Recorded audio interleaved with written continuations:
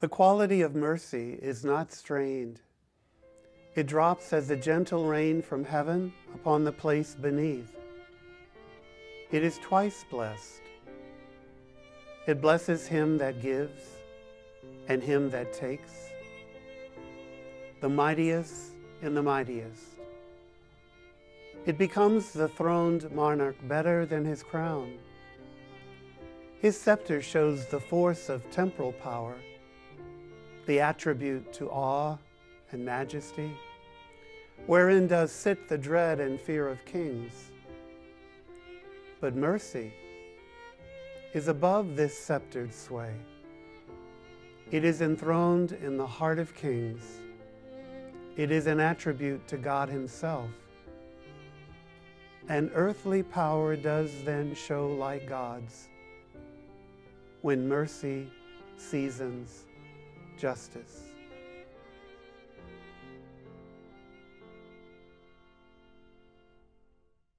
God is the author of all good things. So while this is not a scriptural passage, it is true that God's voice can be heard in words that are not specifically religious. Thus, these words: the quality of mercy is not strained. It drops from heaven. It is twice blessed to those that give the mercy and to those that receive the mercy. It is the mightiest of the virtues and is a better quality for the king to have than any other virtue. Awe and majesty are not as powerful as a tender mercy, for mercy resides in the heart as an attribute of God's own self. When we're merciful, we're most like God, when mercy seasons justice. I'm often struck by how the words of this poem echo the scriptures and play out in the daily events of life. When I hear stories of people terribly harmed by someone else's evil action, a murder, a rape, all manner of evil deeds done in darkness, I listen for what will be the consequences. Often those who survive speak of wanting justice. In no way do I make light of their searing pain or their tremendous loss, and surely justice is due. But sometimes what I hear in this request by the person aggrieved is that justice means revenge. I want revenge, the pound of flesh justice. I seldom hear God's justice being desired. And when I do hear mention of God's justice, that is, mercy seasoning justice, mercy is quaint, a novelty. It's not what you expect. You might remember the story of Charles Roberts. He burst into the West Nichols Mines Amish school, killing 5 girls aged between 7 and 13. He injured another 5 before turning the gun on himself as police closed in. In the aftermath of that horrible tragedy, the widow of this man, Marie Roberts, thanked the Amish community for their love, their support. She said that she and her family were overwhelmed by the forgiveness, the grace, and the mercy shown to them following the murders of October 2nd. The Amish community said they forgave him, and they've even helped set up a fund for the Roberts family at a local bank. Marie Roberts continues, "Your love for our family has helped to provide the healing we so desperately need. We are filled with sorrow for all of our Amish brothers, sisters, our neighbors whom we loved and continue to love. And we know there are many hard days ahead for all the families who have lost loved ones. And so, we will continue to put our hope and trust in the God of all comfort as we seek to rebuild our lives. What an extraordinary grace there is in that story of God's mercy. Mercy, justice. Mercy, seasoning justice. In the many gospel parables devoted to mercy, Jesus reveals the nature of God as that of a father who never gives up until he has forgiven the wrong and overcome rejection with compassion and mercy. A father who never gives up. Those of you who are parents know well the extraordinary generosity that is sometimes needed with your children, and it means you will never give up on them. There are 3 parables in particular which speak of that grace. The parable of the lost sheep, the parable of the lost coin, and the parable of the father and the 2 sons. In all 3 of these parables, the passion lies in the one who seeks out what or who is lost. Something or someone is missing. It's a sheep, a coin, 2 boys. The one who seeks will not stop seeking until this hole in the heart of the seeker is filled. Poignantly, the father of the 2 boys knows. He knows that both his sons have left him. He counters their great desertion with mercy. Why? Because mercy overcomes everything, filling the heart with love and bringing consolation through pardon. Pope Francis is encouraging us to consider how faith and life intersect, looking at the very human emotions of anger, hatred, and revenge, and asks how a Christian can respond to these emotions in a way that set them apart from those who do not follow Christ. What could Christ teach us about making our way through the world with mercy, seasoning justice? Francis lifts up another parable from the Gospel of Matthew. In reply to Peter's question about how many times should you forgive, Jesus says, I do not say 7 times. I say 70 times, 7 times. He then tells the story of the ruthless servant who, called by his master to return a huge amount, begs the master for mercy. So, the master cancels the debt. But then, this man meets a fellow servant who owes him a few cents, and who in turn begs on his knees for mercy. But this same servant refuses his request and throws the other man in jail. And when the master hears of this matter, he becomes infuriated, and he tells the man, should you not have shown mercy on your fellow servant, as I shown mercy on you? So also, Jesus says, so also, my heavenly Father will do the very same thing to you if you do not forgive your brother or sister from your heart. Francis would have us know that this parable contains a crucial teaching for us all. Mercy is not only an action of the Father. It becomes a criterion for discovering who his true children are. In short, we're called to show mercy because mercy has first been shown to us. Pardoning offenses, it's the clearest expression of merciful love. And for we who are Christians, it's an imperative from which we cannot excuse ourselves. Mercy as forgiveness is hard. Forgiveness happens in many places. Doesn't just happen in the church's reconciliation room. Mercy as forgiveness happens when I decide that holding the hurt as my badge of honor is too high a price to continue paying. It's important to remember that forgiveness is neither natural, instinctive, logical, and usually it's very difficult. In fact, giving mercy frequently comes across as bizarre, ludicrous, weak, and even scandalous activity, so that it's often abandoned as an idea before it ever becomes a practice. So here are a few tips.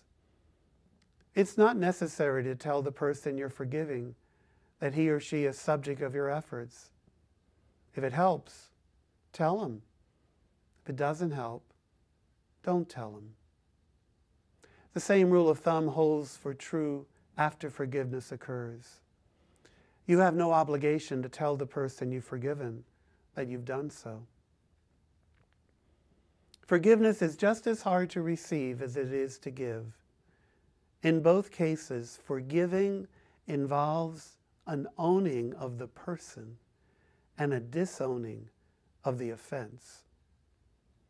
Mercy means what was done is forgiven for the sake of who did it. Mercy forgiveness is difficult to give because you need to see the one who hurt you as other than the hurt. Mercy forgiveness is difficult to receive because our need to believe that someone has seen more in you than whatever hurtful thing it is that you ever did. Even though the person who hurt you and is in need of your forgiveness is far away geographically or has even died, it's never too late or impossible to forgive. Mercy applies to the living and to the dead. And for some of us, that's crucial to know. Mercy has no geographic or time barriers. Being a person of mercy involves more than good thoughts. It involves activity, not passivity. So it is that St. Pope John Paul II, in his second encyclical, Dives in Misericordiae, said to the world, the present-day mentality seems directly opposed to a God of mercy. Yet the Church lives an authentic life when the Church professes and proclaims mercy, the most stupendous attribute of the Creator and of the Redeemer. So in this year of mercy, the Church's credibility lies in how the Church shows mercy and compassionate love. With so many issues in the world, being a field hospital of mercy in the world is a crucial gift the Church can bring. And so Pope Francis puts it this way: the Church is commissioned to announce the mercy of God, the beating heart of the gospel. The spouse of Christ must pattern her behavior after the Son of God, who went out to everyone without exception. Father Ron Rolheiser, a spiritual writer and an insightful spiritual guide, tells us this story about that. Shortly after ordination and doing replacement work in a parish, I found myself in a rectory with a saintly old priest. He was over 80. He was nearly blind, but he was widely sought out and respected, especially as a confessor. One night, alone with him, I asked him a question. If you'd had your priesthood to live over again, would you do anything different? From a man so full of integrity, I had fully expected there would be no regrets. So his answer surprised me. Yes, he did have a great regret, a major regret, he said. If I had my priesthood to do over again, I would be easier on people the next time. I wouldn't be so stingy with God's mercy, with the sacraments, with forgiveness. You see, what was drilled into me was the phrase, the truth will set you free.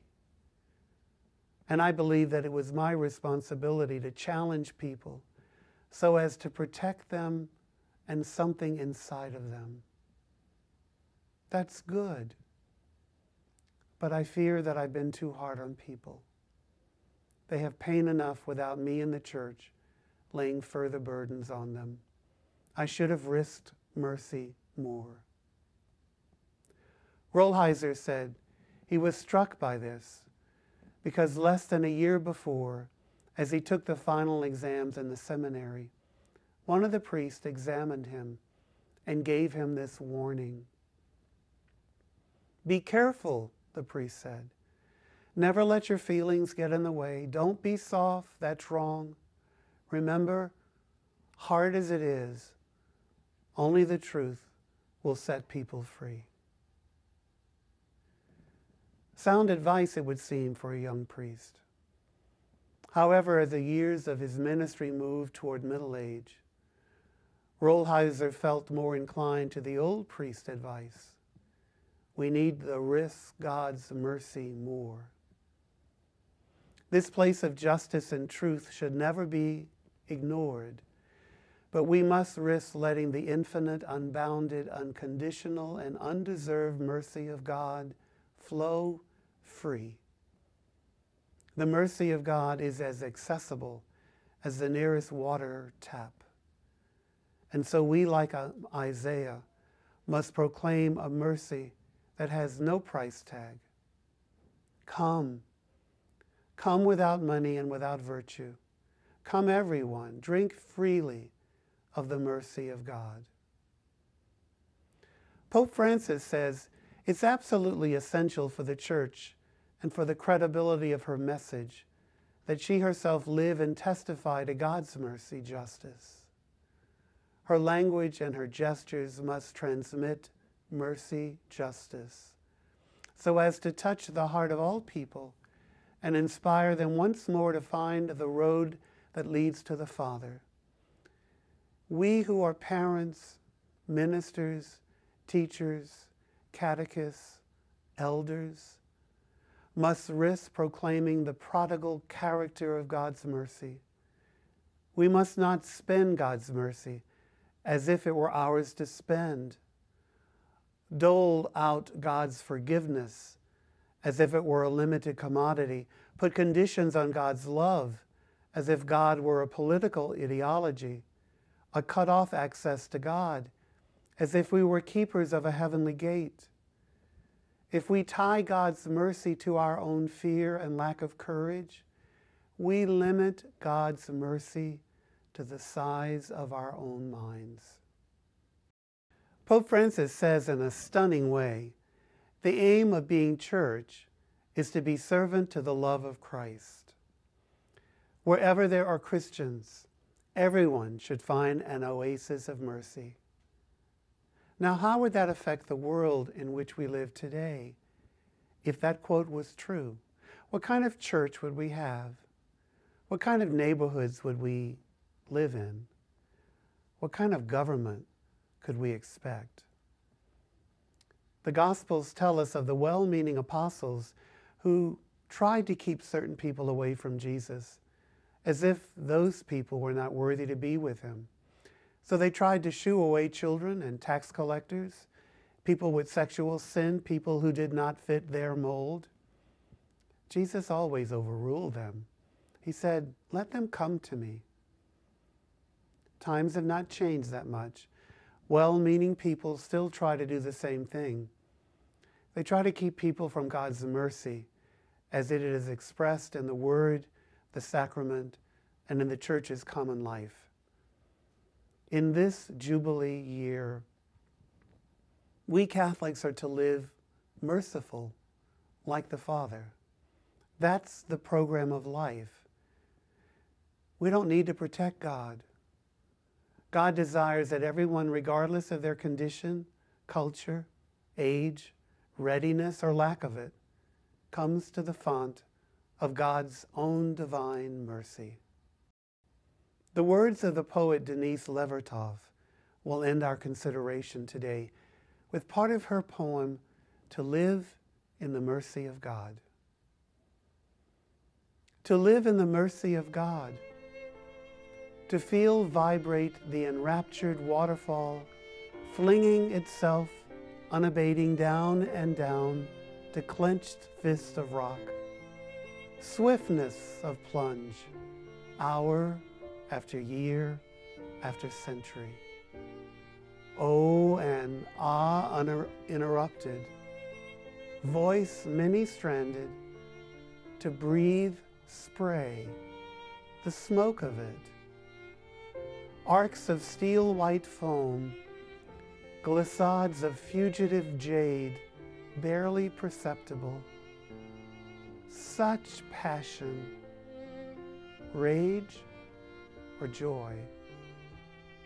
Thus, not mild, not temperate, God's love for the world, vast flood of mercy, flung on resistance.